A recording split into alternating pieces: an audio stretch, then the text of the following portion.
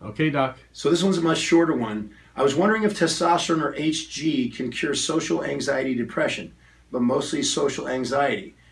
I'm not sure if you mean HGH or HCG, but certainly testosterone has been known as an antidepressant since at least the 1960s. I've been looking for the article I read from the 1950s, but I know just from memory that we treated females, and I say that because most people say, oh, well, you know, testosterone is a male drug only, certainly way back then, but we were treating females with depression with testosterone way back when in the 1950s. It is a natural antidepressant, and I see it day in and day out where, and I know we've done a video on this about depression and you know, antidepressants, and you know, 35 to 45 people come in about that same time when hormones are going the wrong way and they get on antidepressants because doctor goes, depression?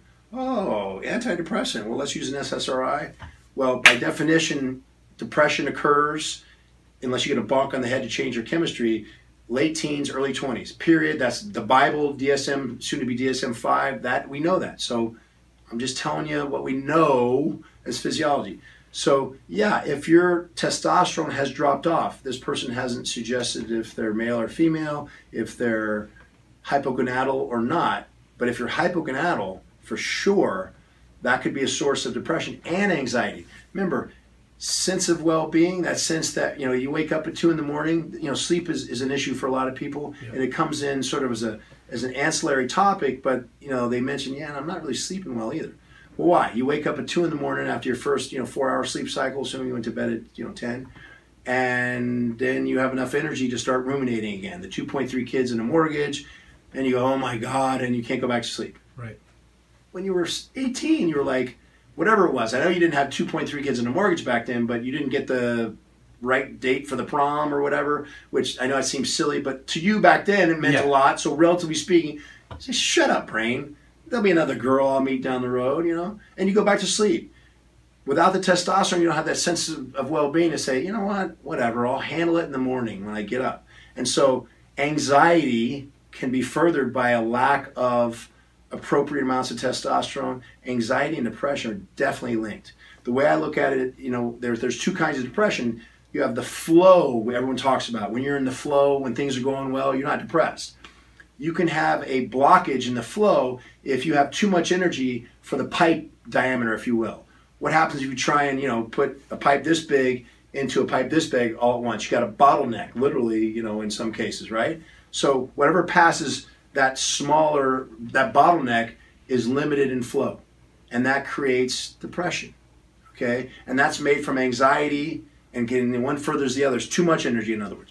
Then you can have the opposite type, where you just have no flow going down a pipe this big. You've got, you know, about that much water at the bottom of the pipe, you know, and that also creates a different kind of depression. Most of what we see in modern day, because we're healthy, we got a lot of stuff going on. It's not like you have a deficiency in B vitamins or you're not getting enough nutrition. The depression is from just being wound up in the 21st century and at bottlenecking.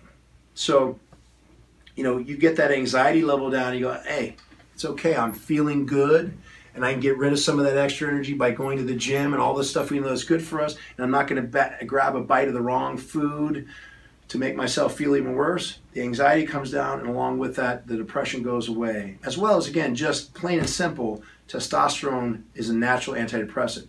If you are naturally, your whole life, wound up, type A, then I will draw an exception and say, hey, remember, testosterone doesn't turn you in to Mr. Hyde from Dr. Jekyll, okay? It will turn you in, it will give you more energy to be whoever you are. Right. So if you're naturally, you know, wound up, and I'm not making fun, I'm just saying, then yeah, giving yourself more energy to be wound up might be a mistake. But in this case, you can simply say, well, like I do in practice, say, well, when you were, assuming this person's 50, when you were 25, were you anxious all the time? No, life was great, I never worried about a thing. Okay, this implicates maybe low testosterone, and again, as you said earlier, test. Right. Immediately start there, right, and see if it jives with your symptoms. There you go. Good question. You got an easy one, Doc? Well, it's a short one. Short one. It's a little easier this way, right? I'm an old Ask the Doc. Oh, in an old Ask the Doc, Dr. Rand mentioned that certain neurotransmitters can sometimes help with one's sense of well-being. Absolutely. Can you ask him to talk a little bit about options he might use there, assuming test levels are already solid, but one's mood and sense of well-being aren't where they'd like them to be? Well, first let me state I'm not a trained psychiatrist or psychologist or anything like that. I've been a few rounds with a psychopharmacologist friend of mine who I thought was awesome. He was an MD and an engineer, and so watching him work was phenomenal because I'd see the results, and I'd actually go back to, this was in medical school, and they'd say, oh well, a minimum dose of you pick the SSRI is X amount, and this guy would be using 1/10. He would be razor blading these tablets to these patients. Say, try this first, and working their way up, because he knows, like we all should know, one size does not fit all. So anyway, again, I disclaim I'm not an expert in this, but I do know a lot about what we know so far about neurotransmitters. One of the things that can affect your sense of well-being, the first thing, there are basically three, I would say, okay? GABA, choline, acetylcholine, and dopamine, okay? Well, I'd say four, excuse me, beg your pardon. I forgot serotonin, one of the big ones, okay? 4 neurotransmitters.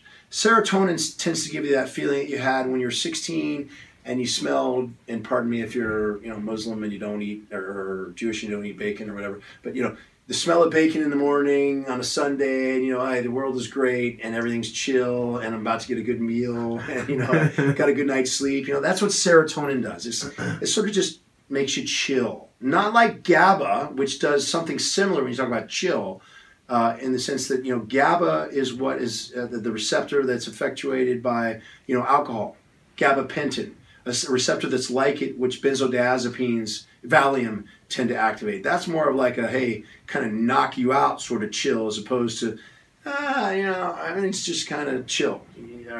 Does that make sense to you? So, okay, yes, hopefully it'll make sense to the listeners. And then you have acetylcholine, which is more responsible for your brain firing, executive function, calculating, the square root of 565 or something like that. And then you have dopamine, which tends to give you energy, but is also that feel-good hormone. That's why a lot of people will snort cocaine and get addicted to it, because they're short in dopamine. It's the only thing that makes them feel better, like you're supposed to. Sex can make you feel better. There's that dopamine release sometimes that you get that wow, okay. Remember that dopamine can get converted into noradrenaline, epinephrine, things that also give you energy. So and I'm explaining all these typically, so this person can say, well, oh, that one's me, not that one. But typically, if you're saying, I don't have a sense of well-being, I would look to either the serotonin first, which doesn't mean I'm right at all. I mean, I could be dead off, or a dopamine enhancer. If it's a lack of well-being because of just kind of depressed, don't have much energy, maybe throw something in there that bounces up your dopamine. Anything, you've got, cascade of hormones, phenylalanine and tyrosine, they're all related to, in that I told you conversion, dopamine, adrenaline eventually. So that you might try, and just phenylalanine. DL phenylalanine actually helps with pain control. If there's any chronic pain, making them feel off. Meaning, the racemic mixture of I don't want to get too technical, but not just L-phenylalanine, but dextrorotary, DL-phenylalanine. And there's some studies. Guys can look it up on the internet. I won't waste time on our video here, but that would be a way to go.